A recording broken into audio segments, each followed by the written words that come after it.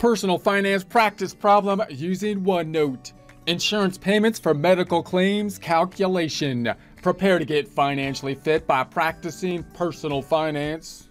Information's on the left-hand side. We are imagining that we have health insurance that will pay out an amount for claims after the deductible at 70%, the deductible per person at the $950. We are imagining that we have doctor and prescription medication for one family member at $4,000. We're going to calculate the amount paid by the insurance company and the amount paid out of pocket for that claim of the $4,000, getting an idea of what does it mean to have a deductible in this case, and what does that kind of 70% over the deductible mean, noting it's a little bit different, a little bit more complex on the medical insurance, this deductible component or idea or concept, than other types of insurance like property insurance, for example. So in property insurance, we often think of the deductible as the amount that we would have to clear, that we would have to pay, and then the insurance company would pay like 100% up to a certain amount, for example, possibly. With the health insurance, it's often a little bit different. We've got the deductible, the amount that we might have to pay, and then over and above that, we would then have a percent that we would still pay, a percent that the insurance company would pay, and then possibly have a maximum above which the insurance company would pay, for example.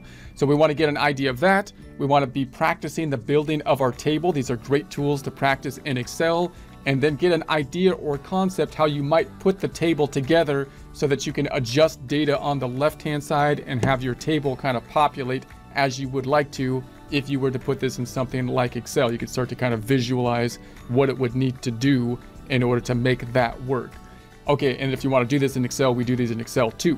So then we're going to say, okay, we got the amount over the deductible that we're going to calculate. Notice that I'm going to put a colon here and tell myself what we're going to do first.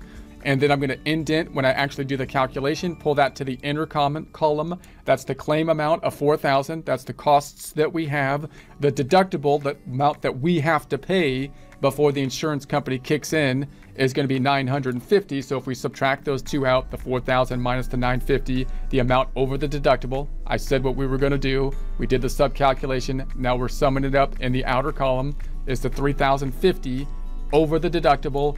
And then we're saying that 70% is going to be paid by the insurance company.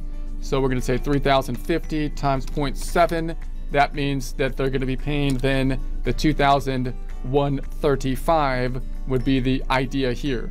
Now note that if you set this up in Excel, you would like to be pulling the data from your data set over here so that I can change these if I had different sets of circumstances and basically have this populate automatically over here.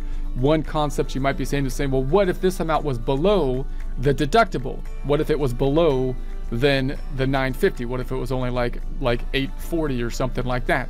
Well, then you'd be paying the whole thing because you hadn't cleared the deductible, and you would have to put basically an if kind of calculation over here to pull in the proper amount. This is actually down here, right? So then in this cell, we'd have to say, well, what if this amount was only 800 or something like that?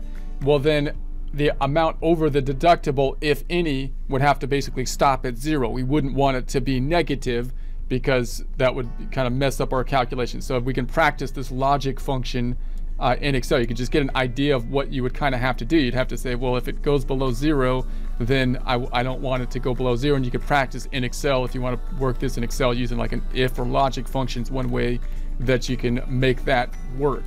So we got the amount paid out of pocket. How much are we going to pay then? Well, the amount over the deductible was the $3,050.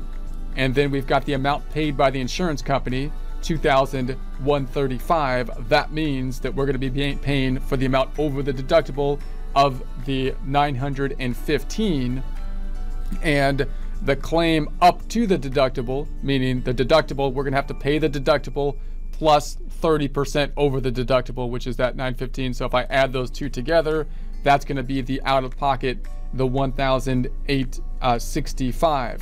The $1,865. To just kind of prove this or check it to myself, I'm going to say, well, the insurance company is going to pay the $3,135 here, and we're going to be paying the $1,865. That should be adding up to the $4,000 on down below for the check figure at the $4,000.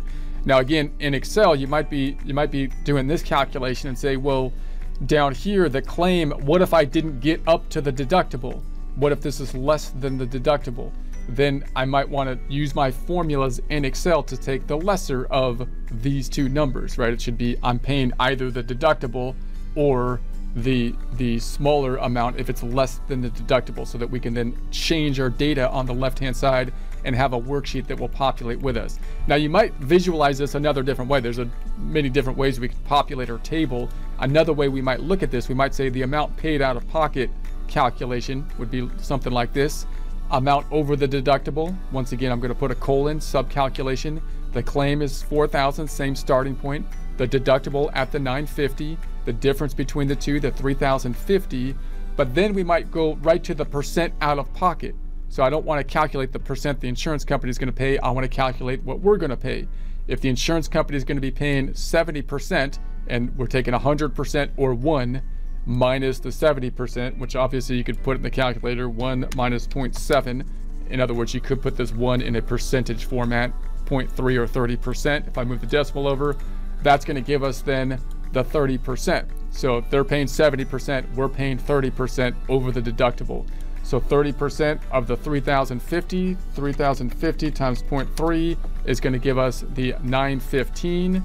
And then we're going to claim or add the claim up to the deductible. We're also going to be paying the deductible. So we got to pay the deductible plus 30% of what was over the deductible. So the 915 plus the 950 is going to give us that 1,865. Again, same concepts with Excel. You might say, well, what if the claim amount was less than the deductible? Well, then this number here should basically get to 0, and we'd just be having the deductible. So I could do that with an if calculation on the left-hand side and use a logic function. We could practice that in Excel. Same thing down here with this 950. We're going to be paying the 950, but we're only going to be paying that if we cleared the deductible. If we had some amount below the deductible, we would take the lesser of the claim, which I could take here, or the deductible using, say, amend function. And if you use those functions, you could practice in Excel with these nice little practical problems to use our data set, so we can adjust the data set and see how the calculations would populate, to see if we can get it to populate properly based on different scenarios, such as having an amount over the deductible, having an amount below the deductible.